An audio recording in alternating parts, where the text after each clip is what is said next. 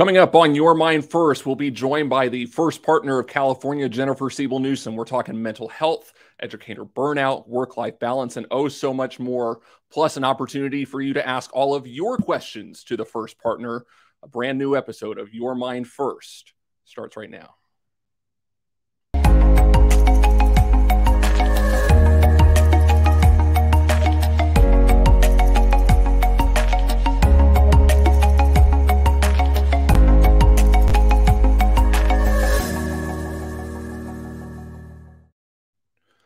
Welcome into episode 2 of Your Mind First here on ACSA YouTube and ACSA Facebook. My name is Michael Kelly. Thanks so very much for being with us. If you missed our first episode, we would invite you to watch it. And what an incredible conversation with some of our educational leaders about the need to be open and honest and raw when it comes to talking about mental health and what all of us are going through to some extent.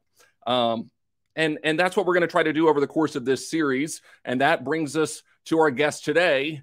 The first partner of California, Jennifer Siebel Newsom, joins us here on Your Mind First. First partner, thanks so much for doing this. We're thrilled for the opportunity to talk with you today.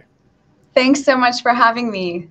Let's jump right in. We have talked a lot about the stigma around mental health. And while there has been a lot of progress made over the course of the last decade, there's still work to be done. So how do we work to further destigmatize mental health?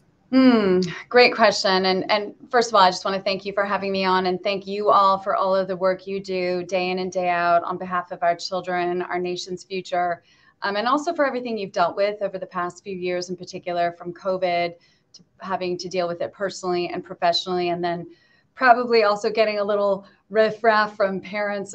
We're living in strangely divisive times, and that also connects to mental health and our nervous systems, and too many people living in fight or flight, and us really kind of needing to ground ourselves as individuals and as a community and society to really kind of slow down and reconnect our heads and our hearts and recognize our common humanity.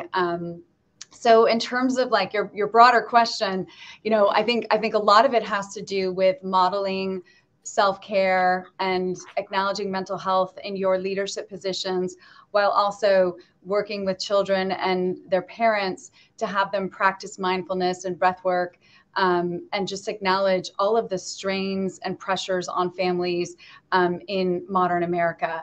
And that part of dealing with that all, right, is addressing their nervous systems and, again, their mental health, and just helping them acquire the tools, again, from breath work to mindfulness to daily meditation practices, that'll ultimately help them throughout the course of their lives. I want to follow up on that, because so many of our educational leaders are hesitant to talk about mental health because they're afraid of the optics. They're afraid of appearing weak to their board. They're afraid of appearing weak to the parents or the students who they come in contact with. So specifically around leadership, first partner, how do we work to have those conversations? So look, there's strength in vulnerability. Empathy is having an empathetic person is demonstrative of strength. We live in this rugged individualistic society, this, power over other society where, we've socialized generations to disconnect their heads from their hearts and repress their emotions and feelings and whole parts of themselves. So we have to kind of reconstruct that, idealism and that ideology, which some would argue stems in more conservative circles and is reinforced by the media. And that's something I do through my documentary films. And I did that through my documentary film, The Mask You Live In. And I continue to address that work in all of my films. But really, there's strength in care. There's strength in empathy. There's strength in vulnerability. And I can't say that enough. And I think that just you all have to say it, and say it with conviction, and practice it. And, again, recognize that if people see that as weak, that's their own fear and their own disconnection from their own humanity. Because at the end of the day, if you don't have a connection to your heart, if you don't have relations with others, if you're not able to take care of yourself, what do you have? If you're not able to care for yourself, how can you care for others? So it's critical to being a caregiver, and we're all caregivers. And you guys, by virtue of what you do, working with our most vulnerable population, our children, you're caregivers. And we really have to uplift care in our society and normalize that part of being human is caring for yourself. And all you have to do is look at online and look at the political discourse and what's going on in not just our country, but the world in terms of divisiveness and hate and bigotry and racism and misogyny, and even rolling back women's rights and rolling back LGBTQ rights, and to understand that people are living in intensely a fear-based society. And again, not everyone, but enough people are. But again, it's, putting it back on them as they have to deal with their own trauma. You're happy to help them. But again, reinforcing how critical care is to us moving forward together as a society, to us building bridges together as a society. I like what you said about the strength and empathy, because it makes me think about so much of the work that we do is checking in on others, right? And making sure they're okay. There's a great television show that I don't know if you've watched, but Ted Lasso, in which they talk about be curious, not judgmental, right? And the need to show empathy and to check in with other people to make sure that they are doing okay. On that note, First Partner, you have had a lot on your plate the last couple of years. I wonder just how all of this has impacted you personally and the people that you've come in contact with. No, I appreciate that so much. I mean, look, I'm a working mother with multiple young children, and I'm obviously married to the governor, who has felt the pressure of taking care of 40 million people in more ways than one over the past few years. And so I've had to be strong and hold him together. But in doing so, again, it's like put your own oxygen mask on first. I've really had to learn to take care of myself. And I've sought help in that regard. I've had to have people hold me accountable for doing my own mindfulness and meditation practice, my own, practice of yoga, and slowing down. One of the things I do that I recommend, and it's one of the reasons it's a big part of our initiatives out of the First Partners Office, is I recommend people spend time in nature. And what better nature is there available to us than California state parks? And it's one of the reasons we've made them accessible and free to so many families in California. But time in nature is critical. I write in a gratitude journal as often as I can. I find that I'm like the nicest person after I've written in my gratitude journal, and I highly recommend that to other people too. We, as a family, again, exercise is important. But we have a lot of animals. I find whenever I'm super stressed, if I have the opportunity, I spend time with our animals. Obviously hugging the kids. I mean, you're so lucky to work with all these beautiful young children, because I think there's nothing more sort of magical and beautiful and pure than being with children and being with animals. So we have a mini farm at home, and that's one of the things that sort of like is decompressing to me. I work in the garden as well, even though I'm not a great gardener, but I'm learning. So just again, taking advantage of all that California has to offer. And then obviously, asking for help. It takes a village. None of us really can achieve what we have achieved on our own. You think about all the people that lifted you up to get you to where you are today, or held your hand, or guided you, or gave you that pearl of wisdom or that advice. So again, acknowledging the people before you, the people on whose shoulders you stand, also I think has helped. And then asking for help. I cannot work. I have like 3 or 4 jobs. One of them is for pay. The rest are volunteer. And then I have 4 young children. And so I have to ask for help, because I can't always ask my husband for help, given what's on his plate. And so that's just, part of like not being afraid to ask for help. Just a reminder, if you have questions for the First Partner of California, Jennifer Siebel Newsom, you can post them in the chat, and we'll try to get to as many of them as we can. You talked about how it's impacted you. I wonder, just you've come in contact with so many people, and I'm sure you've heard your fair share of stories over the last couple of years. Can you describe the toll that the pandemic has had on them, and in turn how you've been able to help? Yeah, thank you. Well, obviously right out of the gate with the pandemic, I was the first one on the phone dialing for dollars and laptops and Wi-Fi access for children. And that was really important to me in the beginning. But again, I did as much as I could, just talking to parents, because I knew if I was struggling, that I needed to be a source of light and support to other women and men who followed me on social media, just to kind of, try and provide some hope and support and inspiration. But, look, across the state, we've seen the numbers, 45% of teens in 21. This is you know, it's obviously the number's worse now, but feeling hopeless and sadness. And we know the anxiety and depression numbers were already going up because of the advent of modern technology. And again, all of that's been worsened by the pandemic and more time spent online.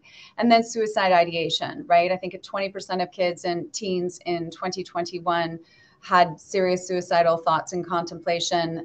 And again, you've seen suicidal ideation go up in the LGBTQ community, but mostly girls and young girls of color. So again, there's a lot to kind of look at as the problem and how do we get out of this. Parents that I've interviewed across the state were just sort of at wit's end, especially moms working multiple jobs, having multiple children, not, you know, able to be there for their kids, fathers sort of feeling despondent. Obviously the situation for essential workers is even worse. I've interviewed a family in my documentary whose children were alone 10 to 14 hours a day during the pandemic. And what, you know, and then the daughter, of course, spent too much time online, and then that snowball effect of learning loss, but also mental health problems. So again, like for me, what I'm most proud of is the governor's investment, $4.7 billion in the Youth and Behavioral Health Initiative. You know, we're building the plane as we fly it, as we recreate this system to make sure that we are meeting kids where they're at, and we're testing them regularly, screening them regularly to make sure that they have the best in class mental health and well-being support so that they can realize their potential and not be stymied or held back by, you know, what I would argue is just really challenging times, trying times, again, exacerbated by technology addiction, video game violence, and again, addiction and the harm and the horrifying reality that we find ourselves in on social media. Again, I feel for younger generations that have grown up with this. I didn't grow up with this. I literally spent time in nature, in a creek, in a forest as a kid growing up. And I'm so grateful. And truthfully, it's one of the reasons I'm so determined to make sure that kids spend more time outdoors in California's natural beauty. And then if they can't, that we have, you know, we do more with libraries. It's, again, two of my big initiatives are investing in libraries and, again, in parks, just to make sure that children aren't spending all of their time on these devices, which we know are exacerbating the mental health problems that we already had in this country. Well, and on that note, August is National National Wellness Month. You That's talked right. a little bit about it earlier in terms of some of the things that you do to de-stress and to kind of get away from the technology and everything that can be so stressful and anxiety filled. Yes. Are there other things that you would recommend for our educational leaders who are looking for ways to kind of find that work-life balance? I mean, I think, you know, even a 10-minute walk in nature is so good for your health. Sleep is everything. My husband's taught me to go to bed on time, and he gets very cross with me when I'm like futzing around and, you know, at night doing this and checking on this and that and tucking kids on. But he's really been good about reminding me of how important my sleep is. And I think I got so used to not sleeping when I had kids that I, again, I'm not as good about my bedtime. But again, having the same time that you go to bed every night, right? And then having that routine of physical exercise and activity every day and mindfulness. I have a neuroscientist friend who's actually on our advisory physical fitness and mental health or mental well-being council, who is adamant. And he's like, Jen, you're only hurting yourself if you don't, you know, meditate for 10 minutes a day. That's all you have to do. You don't have to do 20 minutes twice a day, just 10 minutes a day. The wonders are there. The impact is on your nervous system and your mental health and well-being, even on longevity. It's all there. Like the science is all pointing in the direction that any daily practice of meditation, yoga as well, is just so good for your mental health. So I try and do that once a week with my kids. And I recommend you bring that into the school. It's going to be one of the recommendations I'm going to kind of keep beating the drum of over the next few years, is, you know, there's a lot you can do in a school environment. It's really just taking initiative. And if you weren't able to do it at home, bring it to school and do it with the kids and the teachers. It's interesting you bring that up in terms of the sleep aspect. 4.5-year-old and a 14-month-old. So sleep is not a concept that I know very well these days. You are not sleeping. I'm sorry. That is okay. We power through, right? That's how you do it. But it doesn't. But let me be honest with you. And we don't talk about all this. It doesn't work. Like I was a zombie for, you know, for so much of those years. And it wore on me physically, emotionally, and mentally, and trying to be superwoman and do it all and be, have it all. And it really comes down to partnership. It's one of the reasons I took on the title of first partner, not first lady, because my husband and I have to partner. Otherwise, he can't do his job at the state level, but he also then can't be here for the kids. So it's really about partnership and supporting each other. And it's one of the reasons I just made a documentary that maybe it can be beneficial to all of you. It's out. You can see it on demand anywhere, basically, that you buy or rent movies, but it's called Fair Play. And it's about all of the invisible work that women have shouldered. And it shines a light on the benefits to men when they step into care at home. And so, again, this is just part of my long-term objective of helping us realize the power and potency of care and the care economy and leaning into care in America. Because the more men do it, the more women are liberated to pursue their passions, but also the healthier children are. When dads do 40% of the child care and domestic work at home, children have better cognitive, they have fewer behavioral problems, greater cognitive development or cognitive skills, and healthier long-term relationships. Just as men themselves are less likely to be depressed and on prescription meds, they have greater longevity, they're happier, they have better sex lives. And then the benefits to women when, again, partners do 40% of the child care and domestic work at home. The benefit to if it's a woman partner, again, is more free time, less anxiety, less stress. So again, all of this points in the direction to me of self-care and partnership as really the model that we all have to embrace and take on to, move through this quite trying and challenging 21st century. I want to shift back to the students for a second, because we saw the U.S. Surgeon General Vivek Murthy do something that we really haven't seen before, and that's issue an advisory on protecting youth mental health. And then you co-wrote the article in May addressing the youth mental health crisis. We had an opportunity to speak with Dr. Nadine Burke-Harris a couple months ago about ACEs and the impact that the pandemic and so many other things can have, not just in the short term, but also in the long term. So my question to you is what concern do you have about the role the pandemic has played in creating what we hope is not the case, but potentially long-term effects and impacting our 6 million plus California public school students? I think the impact is tremendous, but let me not separate something. If you're a parent that is not well and you're not taking care of yourself at home, how can you expect your children to heal? And that's why a lot of my work is focused on parents and families and mothers, because we set the tone. I have a couple kids with dyslexia and 2 kids that had tremendous anxiety during the pandemic. One thrived, one was totally lost and addicted to the eventual iPad that I got and then removed, and 2 had tremendous anxiety. And what I found was that when I came home, or I was at home working from home, when I came down from working on interviewing people for my documentary or whatever I was doing as first partner, and I had the weight of the world on my shoulders and stress, my kids carried it. And so until I learned to take care of myself, I can't expect them to change. So again, that's why it's so important that any adult and children's lives, from the administrators to the teachers, practice self-care.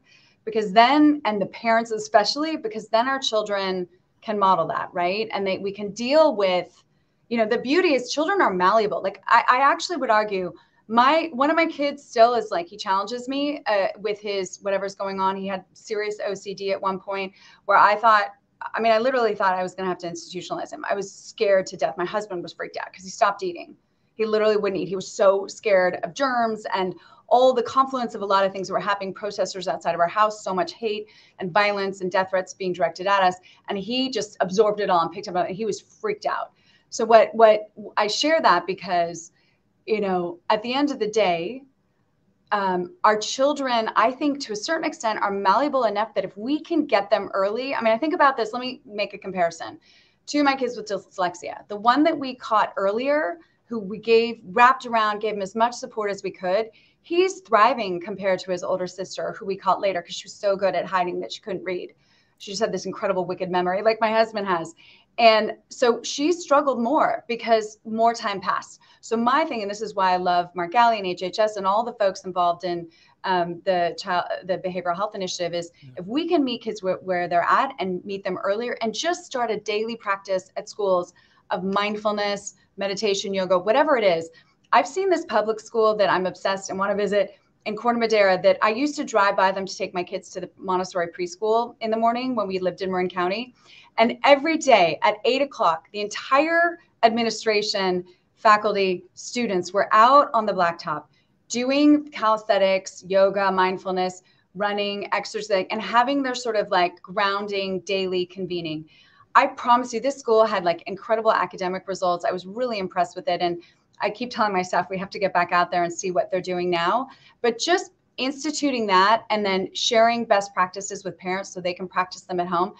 We have to do this, right? And then we can address the deeper trauma that, you know, many children who've lost family members or been in neglectful or abusive relationships have experienced. But the core of us, I think, can recover at the youngest of ages if we meet them where they're at, if we reduce their time online. I do not think more time online is better for children.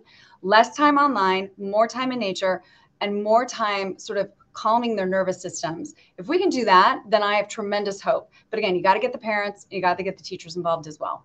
One of the educational leaders we had on our first episode of Your Mind First created something called Mindful Moments. He was a principal at an elementary school in Pacific Grove, Buck Rogman over at Forest Grove Elementary. He since moved to the district level. But it was one of the greatest things that we saw over the course of the pandemic was the impact that those 2 to 3 minute videos that he did every single day for his students had on their mental well-being. And so it's just, this is the type of stuff that we need to do more often and the stuff that maybe we don't talk about enough. Yes, we don't. Right on. And so, I mean, look, I want to partner with you guys in any way to continue to just share best practices and uplift them. And it's one of the reasons we produce the California Healthy Kids Thriving Minds Project, as well as one of the reasons we launched the Physical Fitness and Mental Health Council. It's all about partnership and uplifting, setting goals, and then uplifting best practices. And again, meeting kids where they're at. On that note, California partnered with the Child Mind Institute to create, as you've alluded to, the California Healthy Minds, Thriving Kids. Can you explain a little bit for the people who don't know what is it, and then what hope do you have that it can have in terms of impacting our students and our youth? Great. So the Thriving Kids Healthy Minds Project are largely educational and preventative videos and curricula to be used by students themselves, teachers, and parents that address understanding thoughts and feelings, managing big emotions, relaxation techniques, and mindfulness. And they're in English and Spanish, K through 6, middle school, or K through 5, middle school and high school. Again, in English and Spanish, they're videos and curriculum that you can do with exercises that you can do in the classroom or do at home. And so I highly recommend them. And again, this was just our attempt to, again, as we're building the plane, we're flying it, right? This is a big system, a $4.7 billion 5-year investment that is going to take time as we also grow the pipeline of folks in the mental health arena that are going to support you all in the schools and are, again, going to, you know, help with screening and prevention at the earliest of ages. Let's dive in a little bit to just the work the state has done to invest in school counselors, because we can talk about this all day. There is clearly a need for more mental health professionals. When you see, and not to call people out, but when you see an insurance provider like Kaiser Permanente not able to provide mental health services to people, when you're told the wait list is 3 to 6 months to see somebody, clearly work needs to be done. And at the school site level, the state has done a remarkable job in investing in school counselors moving forward. I wonder just what more you would like to see done to help address this crisis. Well, look, I think the roadmap is there. And again, I have tremendous confidence in HHS and their team and the new Surgeon General role that is coming in.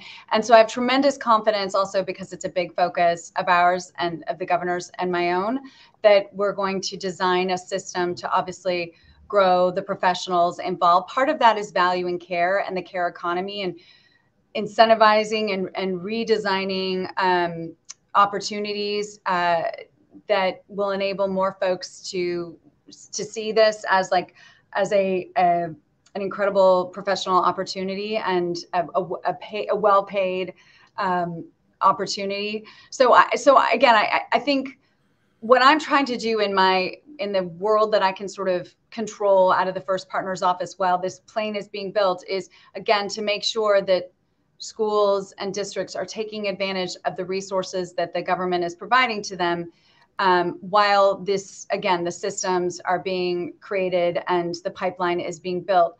Simultaneously, we've done so much in the realm of farm to school, where we're trying to focus on sort of supporting the whole child and making sure children get fresh, nutritious, wholesome food, locally grown.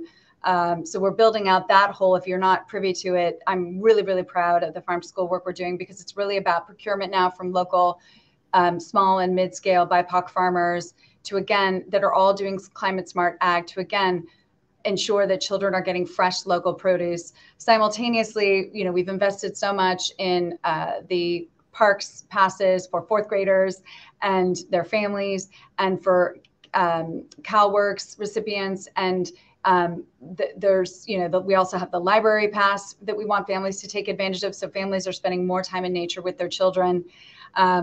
And then again, my role as co-chair with Ronnie Lott on the Physical Fitness and Mental Health Council is, again, to support you all by making sure that the state designs goals for all Californians, and then promotes best practices, and then creates a more positive and inclusive physical fitness and mental health sort of community in California. So again, we're all kind of marching in that direction. Change takes time, right? I mean, the bummer of all this is everything that we've invested in and are committed to, you may not see the benefits or the fruits of our labor for a couple of years. And then, the next governor is going to get to, I think, reap the benefits of all these really smart investments.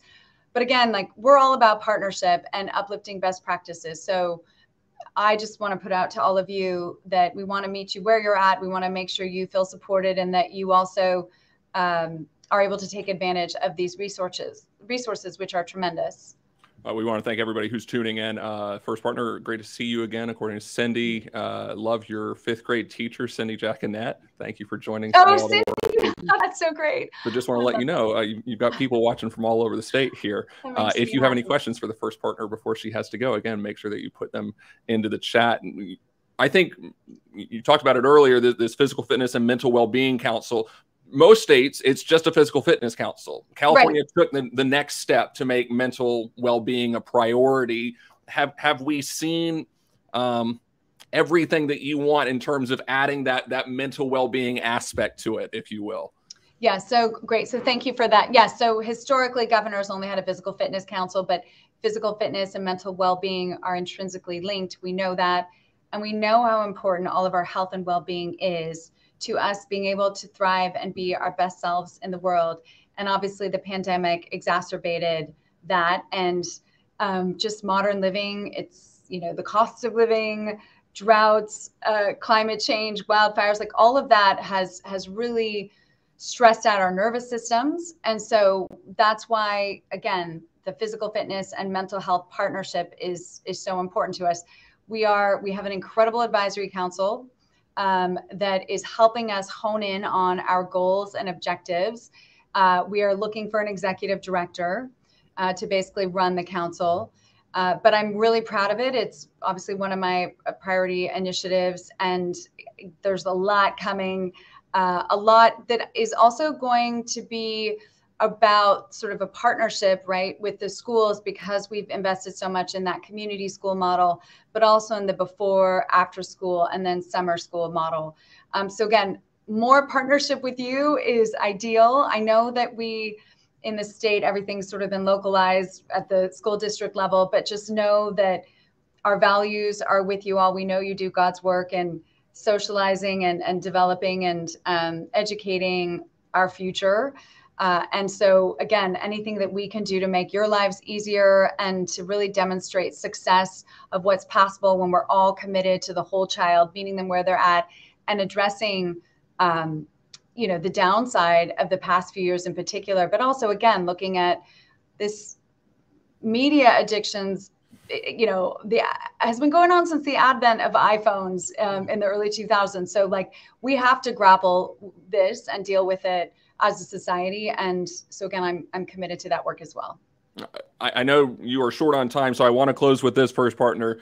And it's a little bit of a loaded question, but I also think it's a good one to ask. What gives you hope about the progress and continued progress that we can continue to make around mental health and mental wellness? Thank you. Well, California is sort of a shining light, and by virtue of being the 5th largest economy and this quasi-nation state with 40 million residents, the largest population in our country, and we walk the walk despite all of our diversity and differences, and we're really leading. And I think we partner with the federal government in that regard, and we partner with states that really recognize too that these are trying times, and that again, that this mental health crisis that we're all having to confront can be resolved. And so again, I think the $4.7 billion investment in the behavioral health and youth initiative is going to get us to that next place. But again, we have to build the plane as we're flying it. And so I just appreciate your patience, but also want to uplift the best practices that are working for you all, and that maybe you can share with us. And then we obviously want to share, and we'll continue to share what we're doing in the realm of farm to school and libraries and parks and social emotional learning. And again, physical fitness and mental health, because we know that there are easy behavioral solutions that just require practice. And the more you all can model that, and then model it for your teachers, and then share these best practices with parents while you're also engaging the children in some of these practices. I mean, I think that's how we heal, and I think that's how we come together and how we build community.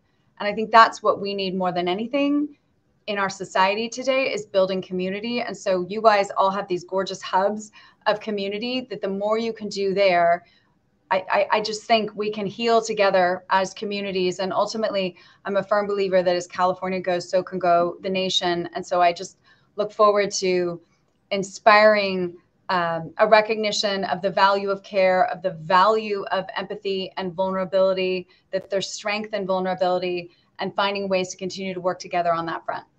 Well, thank you for being vulnerable with us. Thank you for spending so much time with us here on this Tuesday afternoon. The first partner of California, Jennifer Siebel Newsom, here on Your Mind First. First partner, thanks so much for the time. This was an absolute pleasure. Thank you so much. I really enjoyed it. I love to you all, and so much gratitude. Thanks so much. And just a reminder, if you are wanting to hear more from the first partner and the great work that the state's doing, we are partnering with the first partner's office to make sure that all of the resources are available to you on our website, ACSA.org. So that will be coming in the next couple of days. Again, if you're just tuning in, if you're just joining us, welcome to Your Mind First. This is the second of 5 episodes in which we will be discussing all things mental health. And next week, we're thrilled about the discussion that will take place, as we'll be joined by these 3 educational leaders to talk about education burnout. There's a lot to discuss, and we will be tackling it from all levels. Amberly Alba, the superintendent in Auburn Union School District, Manny Nunez, the assistant superintendent of human resources in Monterey Peninsula Unified School District, and Muhammad Warad, a vice principal over in Elk Grove Unified School District. They will be our guests here on Your Mind First. That comes your way every Tuesday at 1 o'clock here on ACSA Facebook and ACSA YouTube. We are so thankful to all of you who have been watching. And just one last reminder, if you were wanting to share your story with us, because we can be open and honest with you, we can share our stories, but we'd also love for you to share yours if you're open to that. And so we're going to put up this QR code, an opportunity to be featured potentially in our upcoming EdCal newsletter. You can share your tips for work-life balance, your coping strategies. You can visit that bit.ly link, or you can also use the QR code on the right side of your screen. Thanks so much to everybody who has been a part of this episode and the entire series. Again, Your Mind First episodes every Tuesday at 1 o'clock through the end of the month. For everybody watching, for everybody involved, my name is Michael Kelly. We'll see you next time.